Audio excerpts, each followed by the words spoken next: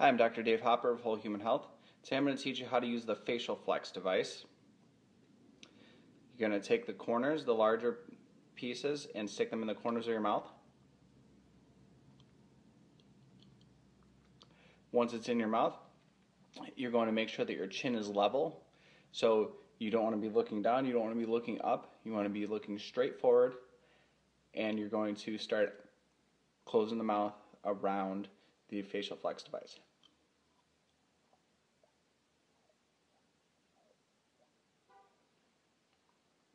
You want to do about 25 to 30 reps to start and work your way on up from there.